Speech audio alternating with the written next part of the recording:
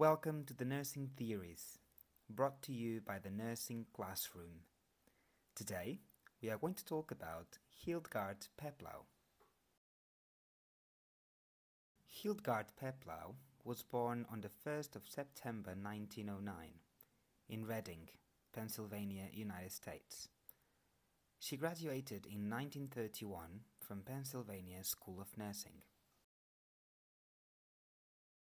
Hildegard was a certified psychoanalyst, and in 1950 she developed the first classes for graduate psychiatric student nurses. She was also a member of the College of Nursing at the Rutgers University until 1974, year she retired.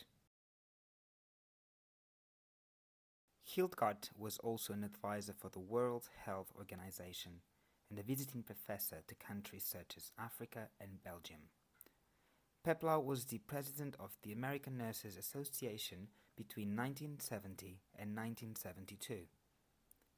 In 1952, Hildegard Peplau published her theory of interpersonal relations, influenced by Henry Stack Sullivan, Percival Simmons, Abraham Maslow, and Neil Elgar Miller.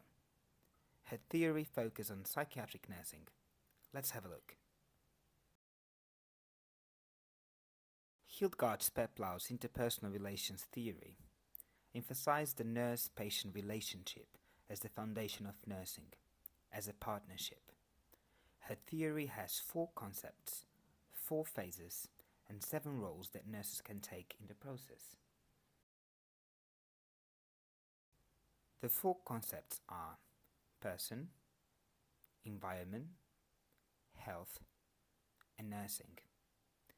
Person is related to the organism that tries to reduce anxiety caused by their needs. Environment is related to the forces outside the person. Health is described as a word symbol that implies a forward movement of personality. And nursing is a therapeutic interpersonal process of cooperation with another human process that makes health possible for individuals.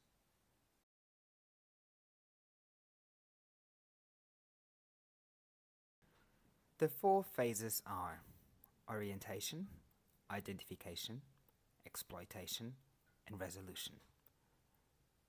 At the orientation phase, the nurse and the patient come together as strangers. The meeting is initiated by the patient, who expresses the felt need. The nurse and the patient will work together to recognize, clarify, and define facts related to the need. Next, on the identification phase, the patient will work in a partnership, setting goals, and starts feeling part of the process, responding to those who can meet their needs. In the exploitation phase, the patient actively seeks and draws knowledge and expertise of those who can help. The patient needs have been met by collaboration between the nurse and the patient. In the last phase, resolution, the patient no longer needs the nurse and gives up their dependency. The patient will move away and break the bond between the patient and nurse with a healthy balance, and both will become mature individuals having grown from the interaction.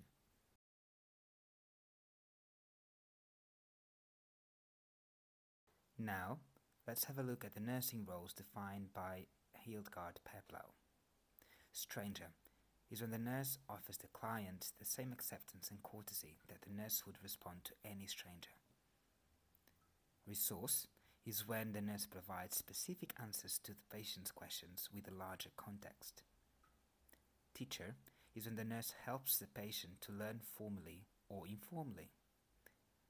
Leader is when the nurse offers direction to the patient or to the group. Surrogate is when the nurse is serving as substitute for another, such as a parent or a sibling. Counselor is when the nurse promotes experiences leading to health for the patient, such as expressing their feelings. Technical expert is when the nurses provide physical care for the patient and operates equipment required.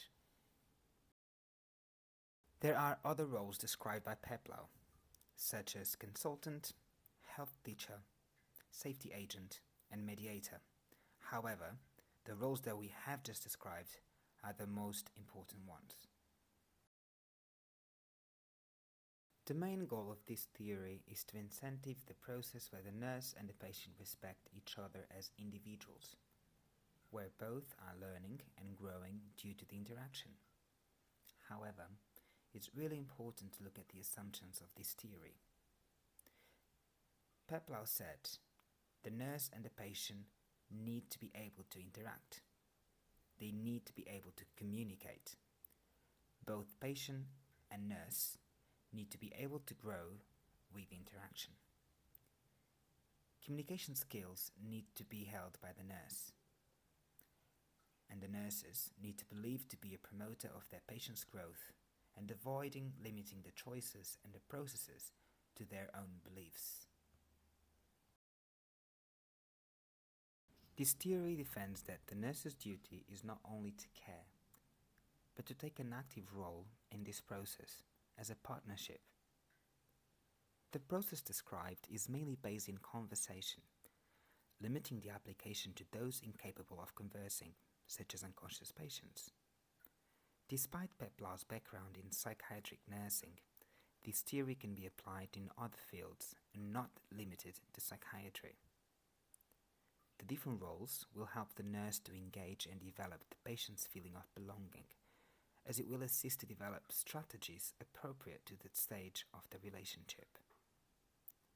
This theory does not highlight health promotion or its maintenance. Peplau's theory also does not consider patients that do not understand the existence of a need, for instance, withdrawn patients. What do you think about the interpersonal relations theory from Hildegard Peplau? Let us know in the comments.